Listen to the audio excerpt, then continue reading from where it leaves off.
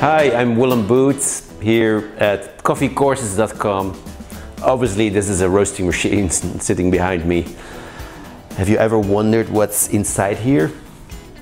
How does that roasting drum look like, and how will it and can it affect the dynamics of your roasting profile?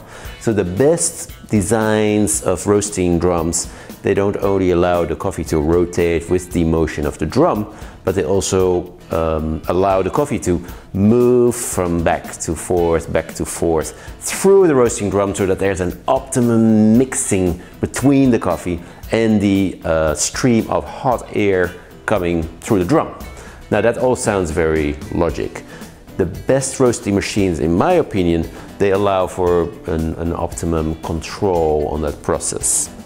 Nowadays, it's possible to buy roasting machines that have a so-called variable frequency drive that allows you to increase or decrease the speed, the RPM, the rotations per minute of this drum. Now, what does that do? Slowing the drum down also slows down the rate of heat exchange between the coffee and the air, and increasing that speed does the opposite. The rationale could be that while you get further into the roast, the beans get lighter, they pop up, their ability to absorb heat gets increased. So while you get further into that roast, you might want to experiment reducing the RPMs of your roasting drum. Now, many roasting machines don't have this ability.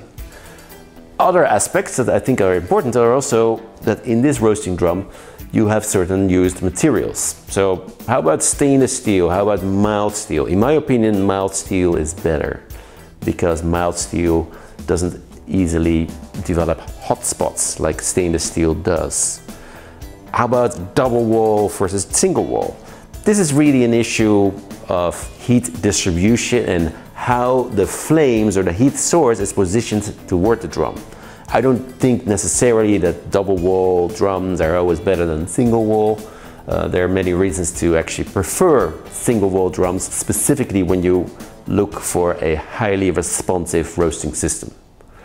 And then last but not least, the roasting drum should have, or is probably better off with some cast iron components, because the cast iron doesn't expand as much as steel does, and so that helps you to prevent drums that are going squeaking against the faceplate and that allow chips to fall through the gap between the drum and the faceplate, resulting in other potential risks, fires, etc., that we don't want to have with roasting. So the roasting drum, in other words, is the heart of your machine, and please consider its design when you buy your roaster.